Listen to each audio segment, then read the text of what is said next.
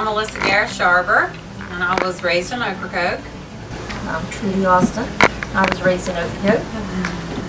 I'm Mandy Garris-Jones, and I was raised in Ocracoke.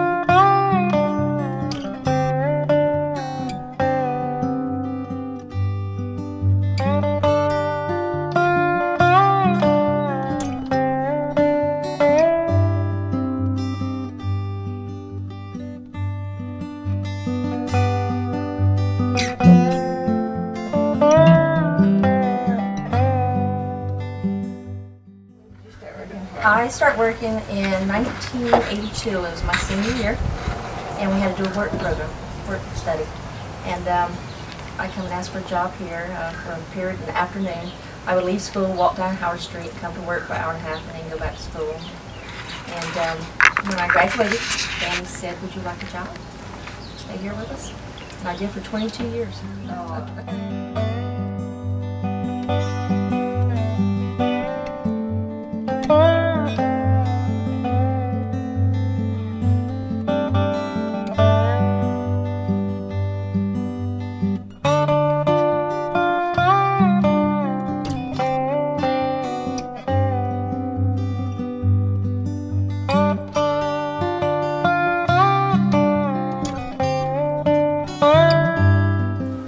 Quite the character.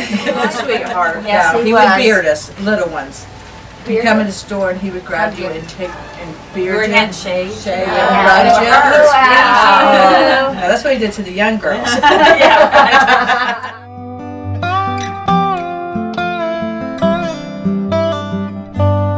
But he would just, yeah, he was quite a character. He would come up and down the aisles in the stores singing show tunes. And go on to take groceries to Papa Howard, Mama Marthy, and Daddy singing, "I'm in love with you, Mama Marthy." Yeah.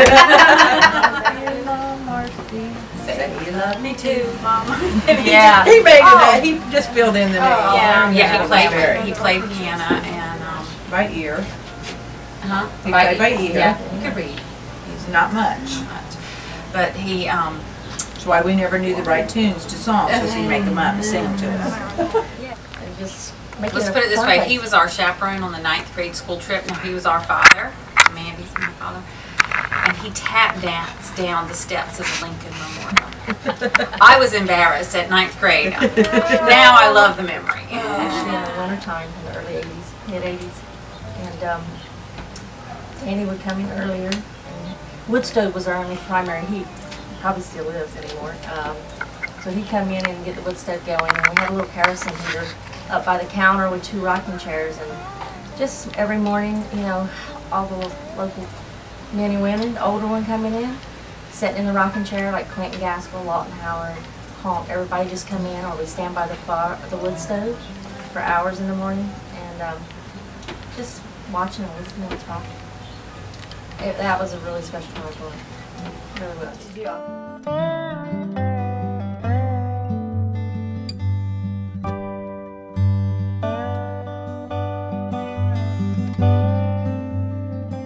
And as a little girl, I remember they had that tinsel tree. Do you remember the silver tinsel trees? Yeah.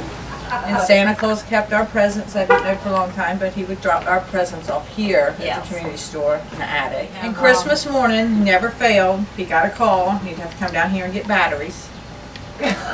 Because somebody, so then he got Santa so weird. He put a big bag and brought them home and just write people's names down to who to charge them to if they come by the house to pick them up. Mom and Dad come pay their bill. He'd give me my sister a candy bar. And Mutt would scrub his face with that hug. Oh yeah. Joni O'Neill was little. She would always come in and pick up stuff for her mom at the store. And Trudy and I came to work that afternoon, and there was a ticket there and it said, "Mommy."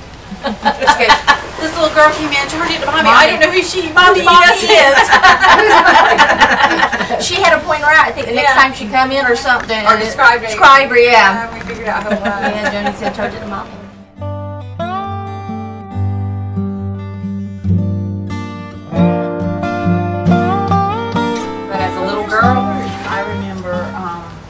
Delivering groceries with Daddy because the older people would call. Yes. And as we worked, and we would have to go, there was this one lady named Miss Pallet, and she would want to know what was in the freezer section.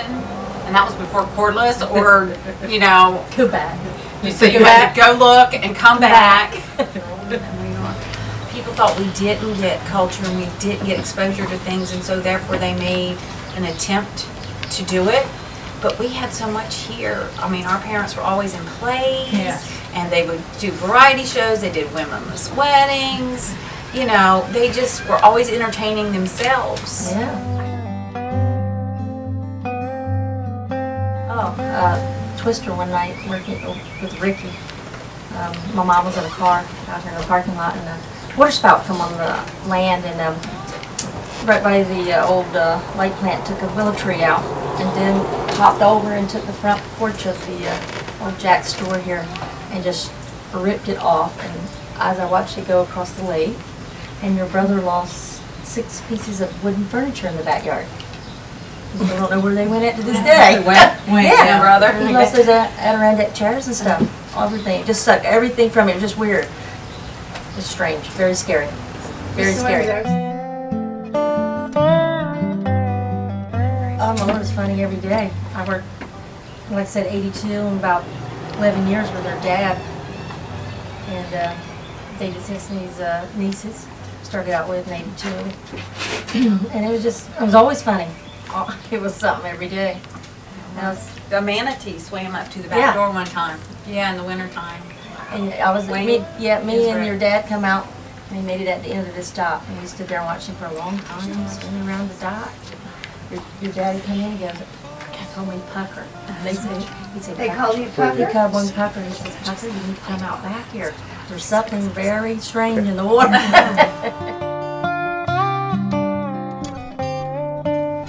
think it was Linda Peoples, but I could be wrong, made a cake out of toilet paper rolls and iced it. So when whoever cut it, they're always joking. Always. Nice. It's funny. Always. Our kids are special. They are. What makes them different? Community. Yeah. Community. Watching them ride by the ball practice on their bikes, that they can still do that. But if you saw one of them doing something they weren't supposed to, you would say something. I would say something. We correct them. We don't like correcting them. That's what we knew. Our parents knew before we got home. Exactly. Before you We had that call. That was in, and when you got home, you're like, "Oh, great." And that's why I like that line, especially here late, about it takes a village. It really does. It really takes a village. And we're lucky to have a village. For every adult, just to get us all through.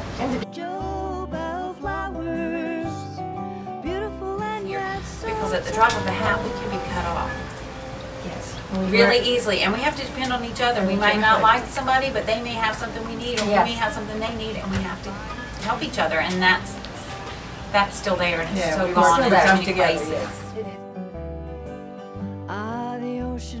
Like you say, this has always been, like my mom said, it's the heart and soul of the community. Our family. And just as me personally, as a member of the community, I remember what good times we had out here, and there was a fence at one point between Jack's store and the community store, and people would stand there and talk. You know, one would park on one side, know, one over the right. fence. Said, Yeah. we love to climb it. Yeah. We love to You climb know, it. so it's just, you know, of course for us it's sentimental, but I think the community needs it. Joe Bellflowers. And they Because were it is that sense of Yeah. community here, a place we all remember and love. So it's a great thing. They're trying to save it so it doesn't become condos. I was very Yeah. worried. I was very worried about that for a while. I was very worried. Yeah. Beautiful and yet so tough. With some rain, a little sun, just enough, you'll become the little crumbs I find that bring me home.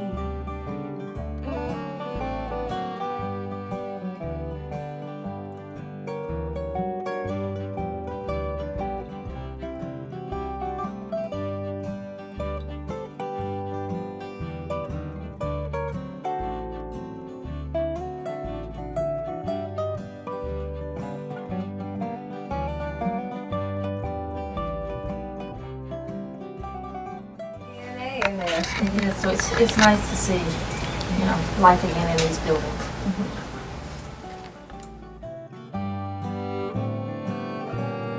Time will cast our seeds to the wind, and we'll bloom here and everywhere we've been. Joe Bellflowers, blooming brave in the rut. Tempest may toss you, but you pull through.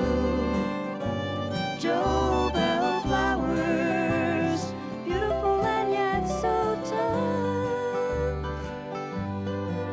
With some rain, a little sun, just enough, you'll become the little crumbs I find that bring me home.